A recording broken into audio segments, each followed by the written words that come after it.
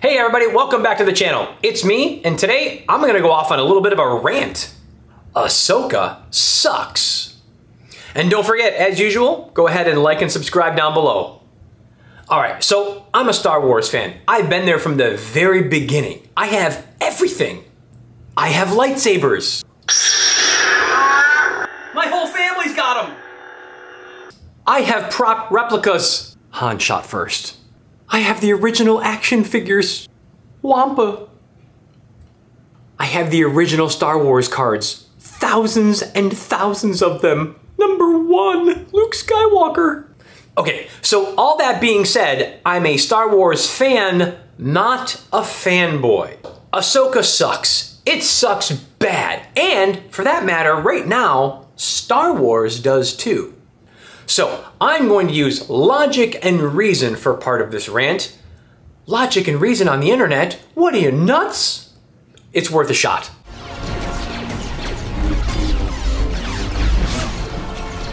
Fall back. Draw them out.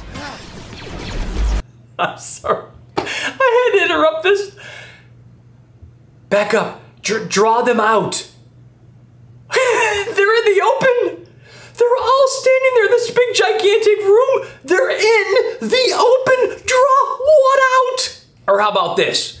We have 3 Jedi here fighting all of these guys, yet there's like 1 or 2 blasters going off at the same time in the entire battle, in the entire thing, as if 14, 15 guys wouldn't just be firing the heck out of it. Do they only have 6? Are they like the old revolutionary rifles where they take 1 and then they have to put the powder in and they have to reload and then they can do it again? I mean, it's just so obnoxious, and you're expected again to swallow this as if this is good writing or a good show. It's not. It's horrible. Work fast. I'm going out there. Out there? Out where? Just keep working. I'll distract them. I'll distract them.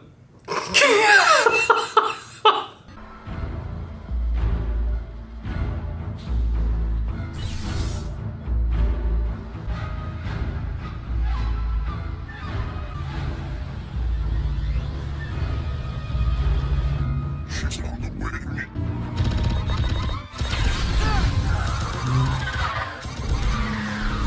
Ah, so you can jump and spin around and land on the ship.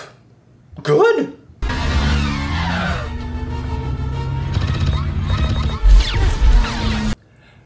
And why are they not firing at the ship? It's a sitting duck. All they have to do is shoot the ship, blow it up, and it's done, right? Done. So now, you just did that flippy thing again. Can't you just land on the ship again? Great. Don't get me. Get ready.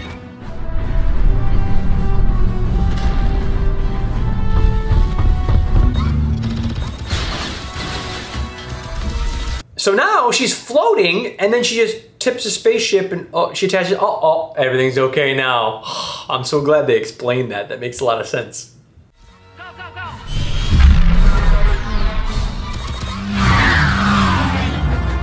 Nice trick. Got any more? Buckle. That was a good trick. That was a good trick. To think that we're that stupid that we're gonna watch this garbage and think it's okay? Jesus, oh my God.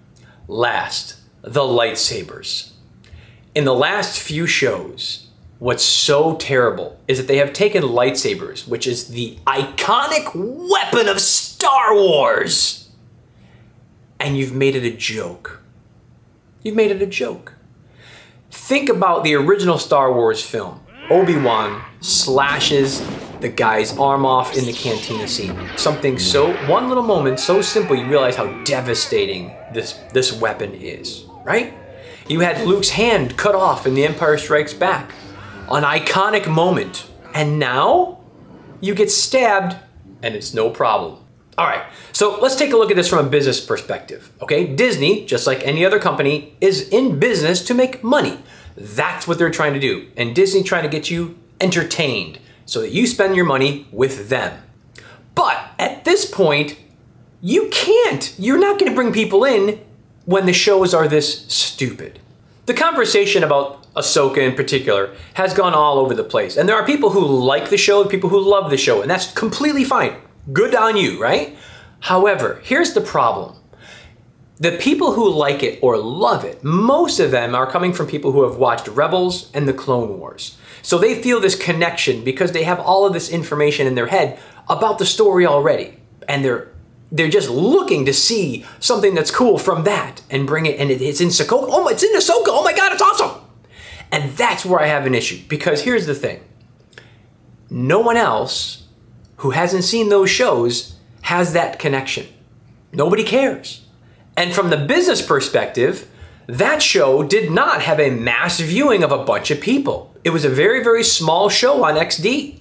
So the issue is that if you're not writing a show, if they're not taking into account that they need to be universal in their storytelling to get new people in, you're only making those shows for that tiny group of people, and you're not going to get any growth from it.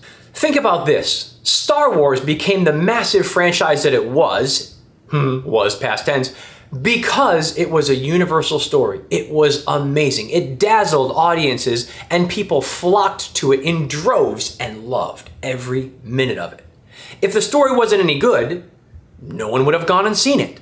But also think about this. No one had any backstory of anything. No Luke, no Leia, no Han, no nothing, because it didn't exist until that point. When the masses went to see it, they fell in love with the story. And it was a story that anybody, any age, any race, any religion, any creed, anything you want, however you wanted to divide people up, it didn't make any difference. They all loved it. And they didn't need a course or read things or make them informed about any kind of backstory, because it didn't matter. It was all self-contained right there in the film itself. That's why it was beloved. That's why people latched onto it, because it was just so amazing. At this point, Disney is spending hundreds of millions of dollars to produce this show. And if you look at the actual ratings and how many people are watching this, it's a small amount of people. So you have a small amount of people who really appreciate it, who watched Clone Wars and Rebels, and you're spending all this money on that group, which is tiny, and you're not doing anything to bring anyone else in because they don't feel a connection to these characters like you might. From a business perspective, it's an absolute loss. You're spending all of this money and it's gonna go nowhere. Even the quality of that, if it was great, you might be able to start pulling people in, but I doubt that because the story is just not there. Listen, I don't want Star Wars to fail. I don't want it to be a problem. I want it to continue on and go upwards and upwards. But what's happened over the last few shows has been really just completely disappointing. You're kind of throwing it in the face of the fans who have been there from day one, and you're basically doing these shows for a tiny amount of people without a universal story, a story that grabs people in to make them want to watch more. You're on a dead-end street, and you're still trying to put the pedal to the metal and go straight on through. It's not going to work. In a nutshell, what's wrong with this series? It's boring. It has no connection to the people, and you don't know, unless you've watched those two shows, you have no connection to it. So they're throwing all these little member berries so that people are like, oh, that's good. And the rest of the people who are trying to even give it a chance have no connection to it. They have no reason to like it. What's a shame is you have super high production value, obviously the money that they put into this, and it goes nowhere. The characters are boring. The dialogue is boring. The acting on a few of them is somewhat okay. There are a couple of little things that are like, yeah, that was actually pretty decent. Even some of the choreography is actually not too bad, but that doesn't make the show. The show has to get you to be connected with those characters and care about them, and this basically does nothing. And again, the member berries, when they're trying to connect you to things, is just not enough to keep this show interesting or anything. They tried to finish it up at the end. They tried to throw, oh, look what's possible. Look what's possible. It's like, yeah, okay, look what's possible, but what about here? What about now? What about this show? Did you literally take the entire season to just give us a, maybe there's something cooler down the road? To me, that's a huge fail. Okay, so what do I give this show? 50. I'm going to give it a 50%.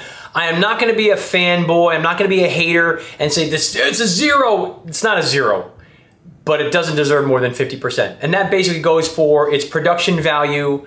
There are a few moments that are actually pretty decent. Some of the fight choreography is actually decent as well, but the story and everything else, completely flat. It goes nowhere. And for the reasons that I've mentioned in here, 50 is all it gets. All right, everybody, that wraps it up for me. Thanks for stopping by. Don't forget to like and subscribe, and we'll see you guys in the next one.